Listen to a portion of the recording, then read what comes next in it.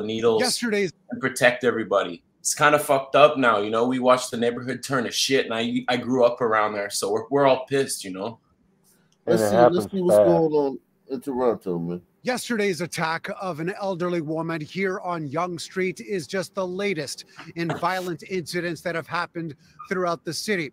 And it's been enough to incite fear among residents and those visiting our city as well. We've definitely noticed quite an escalation in violence. Like, it's pretty scary. We definitely noticed this bitch, she begged for it. Them white women have begged for this shit. Oh, for sure. This is a liberal city, bro. Very liberal. We've definitely noticed quite an escalation in violence. And she's probably so scared to even say who's doing it. It's probably Is Ontario worse than Toronto? Ontario is like the state. It's the province. It's like and Toronto's the city in the province like of the Ontario. capital? Yeah, that's the capital, yeah. It could be 100% son-man violence here, and this woman wouldn't tell you. She's a fucking this woman. This is what fishermen be talking about. These white women. This is the person behind that shit. Salute to Triton Knight. He says diversity is our greatest strength. We've definitely noticed quite an escalation in violence. Like, it's pretty scary riding the TTC.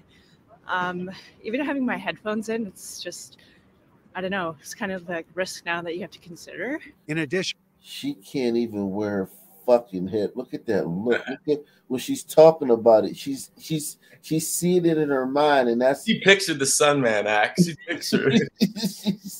And you're absolutely right. This is her fault. This is what they begged for. And when you're a white woman in a white country like Toronto, like Canada or United States, this is Toronto. We hear all this shit about the most protected woman on the planet. If a white woman breaks her fingernail, the fucking cavalry, Green Berets will fucking parachute in and hang whoever did it. It's not fucking true. These white women have fucking made their own bed. They're not safe anymore. There's no safety for white women. They're just like a fucking stray cat or a seagull. Got more fucking safety than a fucking. We've definitely noticed quite an escalation in violence. Like, it's pretty scary riding the TTC. Even having my headphones in, it's just, I don't know, it's kind of like risk now that you have to consider. In addition to an 89-year-old woman being pushed and killed on Yonge Street. Who killed the 89-year-old? Who pushed and killed the 89-year-old woman? No, I don't remember. I forget. Chat, who killed the 89-year-old woman? Who y'all think killed the 89-year-old woman, chat? Well, I think we know, but who pushed and killed her? In addition to an 89-year-old woman being pushed and killed on Yonge Street. Last night, a woman in her 20s was suffering from stab wounds to her abdomen after being found at Dundas subway station. Police were told the incident happened at York University before she made her way downtown. A man in his 50s was arrested Friday afternoon after trying to push another person onto the subway tracks at Bloor Yonge Station. To be honest with you, yeah, they never show who's doing anything here. Never. Never, bro. They don't show. They will not show you. Oh my god, that lady, bro. That lady can't even say the word black. You know, even just the word, dude. Even if you got word police up there. Yeah, well, you can literally be thrown in jail. It's fucked for sure. It's fucked. I even spoke out. One time recently, I said to some lady on the train, I said like an act line. I said, you know, back in Africa, bro, you only have this train because we made it, you know, show us some respect in here. And the train went fucking crazy on me, you know, they went crazy. They tried to remove me from the train. Wow. Wow. Bro, she almost hit the emergency stop button to get police involved, you know, and that's like a charge here. Jesus Christ. Yo, I'm pushing. His 50s was arrested pushing it. Wow. Friday afternoon after trying to push another person onto the subway tracks at Bloor Yonge Station. To be honest with you, this part of the city, I'm usually afraid to come to this part of the city, so I don't come that often. The list of violent events over the last couple of months grows longer. In early December, a 31-year-old woman was fatally stabbed at High Park subway station in an unprovoked attack. That was a tiger. I think that was a tiger who did that one. Unprovoked attack. Less than a week later, 8 teenage girls allegedly swarmed and killed 59-year-old Ken Lee There at the you corner go. That of was a Front big and one. University. That was big. Who are the girls? Those girls were like 14, 15, hanging out. Like they're all from different hoods and linked up downtown to just mob on like a Friday night. I think they tried to steal this man's bottle of liquor. He didn't want them to, and then they just fucked him up, you know? Were they what kind of girls were they? I think it's like a bunch of sun teens and maybe a couple like glider teens mixed in with them, you know? But it's rare, bro. It's rare for 14-year-old girls around here to catch murder charges like that, you know? Yeah. Now facing charges of second-degree murder. Since then, multiple people have been attacked at a variety of TTC stops, including what police say was a hate-motivated assault at Bloor Young Station earlier this week. We need more, much more, and that involves fundamental changes to the resources that are allocated to mental health, to the attention that is being... The resources that are allocated to mental health. God. Yo, this guy just got caught cheating on his wife. He just got caught cheating on his wife. He just stepped down last week. Yeah. I mean, listen, it does none of that shit matter. It wouldn't matter if he was the greatest person in the world. It wouldn't matter if he was fucking an IQ of 7,000. There's no solutions. Availability of treatment and supports for people suffering from mental health issues, and that's just a fact. It is part of a healthcare issue, and that is the principal responsibility, working in partnership with us, of the provincial government. Mayor John Tory suggests the incidents are in fact random and could be as a result of something post-pandemic, so should be carefully studied to try and determine why they may be happening. Coming from a different place and hearing that news before when I arrived, because I read a lot before coming here, I was like, how are we going to do it? Being together, three of us, I feel safe, but if I'm alone, I don't know if they need the fucking Sunman police in the subway, you know? They need Sunman police in the subway to handle this shit because no one wants to say nothing to them, but they're like, you know, they need to remove them because they just smash on fools for fun. But no one's, bro, check this out. They put more cops in the stations recently. The first day they added cops. It's that violence in schools is on the rise as well. Did you hear that? Listen very closely. Listen, chat. Wait, also. With evidence that violence in schools is on the rise as well, unions. Oh my God. Jesus Christ. Diversity is our strength, man. I mean, it's unbelievable how dumb gliders are, man. Y'all are so stupid. It's unbelievable. Well, some people have a giant tank of white guilt that just never seems to run dry. Wow. God. Oh. I don't know if I can feel that way also. With evidence that violence in schools is on the rise as well, unions representing both teachers and education workers have called on the province to provide better mental health support and training for staff. The TDSB, for its part, is saying that it will be providing programs to help enhance safety in high schools. Mark McAllister, City News. Enhance safety in high school. Now they're kids.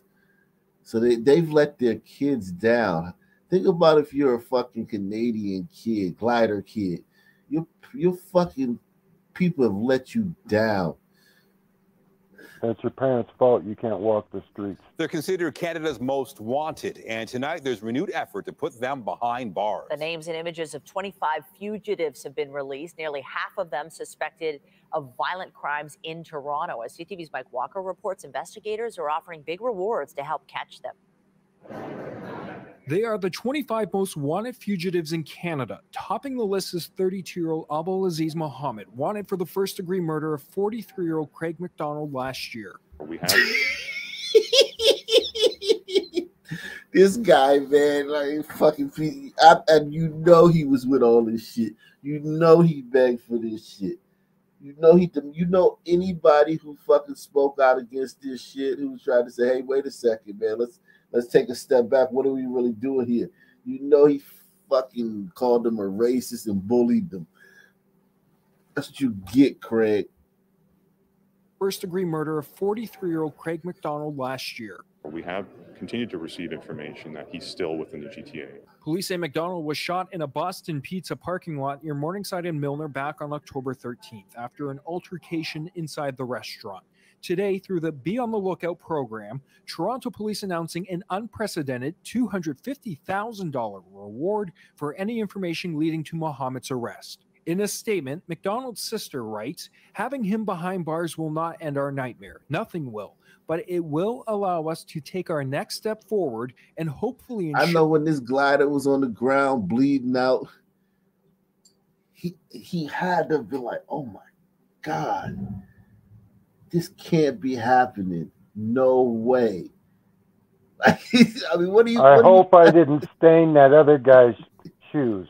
But what do you gliders think, though? What do you gliders think, though? Like, I mean, seriously, no jokes. What do y'all think when you're getting, like, some of you here have been like clocked upside the head or been, attacked in public by a sudden man? What are you thinking? Like, oh my God, this is a nightmare because you asked for this. This is what you asked for. Sure that another family will not be forced to walk this same path. It's important for us to try to get some sense of closure for the family. I think part of that is having Abdulaziz Mohammed before the courts to answer to that charge. For the first time, the Willow program is revealing the top 25 fugitives wanted by police agencies across the country, many with cash rewards. 12 suspects. Wow, that's a very. What's the Sun population in what's the Sun population in Canada? Yeah. I know they've had a large influx in the last 40 years, in the fishing industry especially. Yeah, because I would like to know. I'm sure it can't be 13 like us. I'm sure it's not 13. No, it won't be. Somebody said 5%. Look well, at this. Canada doesn't have very many people. Yeah, they got 30 million. But look at this. Look at this. Look at this. This most wanted list. You gotta mute yourself. Whoever's Mike. Yeah. Charge. For the first time, the Willow program is revealing the top 25 fugitives wanted by police agencies across the country, many with cash rewards. 12 suspects are wanted by Toronto police. With the major rewards announced today, the loyalty of any friends and associates assisting you in evading arrest will be tested. But there have been hundreds of tips generated by our campaigns. 400, 500, 600 tips that have come in following the launch of a campaign. The top 10 are all wanted for murder, including Mohammed Hassan for the drive-by shooting death of Habil Hassan in Etobicoke last April, and Tommy Nago in connection with the stabbing death of Russell Sahadeo at Noble Park 7 years ago. Investigators are not looking for evidence. They are not looking for a witness. They just need to know where these fugitives are located. Police believe Nago is associated with this man, Brian Granado, who was number 3 on the list, wanted for a 2015 murder in Calgary and believed to be in Toronto. We have information that they're associated to each other and that they're being supported by the same criminal organization that has national ties. In the weeks ahead, pictures and details of the suspects will be posted on social media and on billboards across the city, hoping to give investigators the break they... Damn, y'all asked for that shit. Golly, man. Y'all They're probably living in Niagara and getting a check from Biden. Wow. Unbelievable, man. Y'all, you motherfuckers asked for this. That is terrifying, man. They didn't ask, they demanded. That glider's fucking dead over some stupid shit. Like, it's probably the dumbest thing in the world that some man killed him for in that pizza shop. Let me get some water, man. Y'all hold it down for me, man. I'm gonna be back.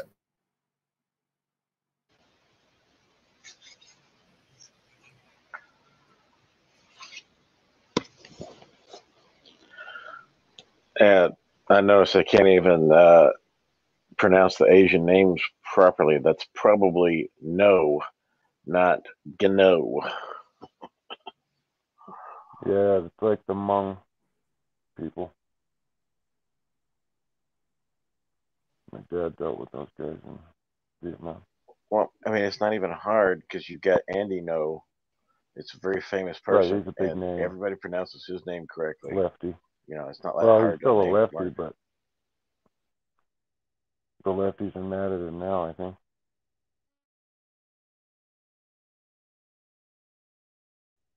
So, what do you think about my way to stop those kids from school shootings? Think that's a solid answer, or should we look another way? My mind When wanted you what heard the was other night? your My slogan was, you know how you, I don't know how many people are watching. I think we might get in trouble. Get away with it once.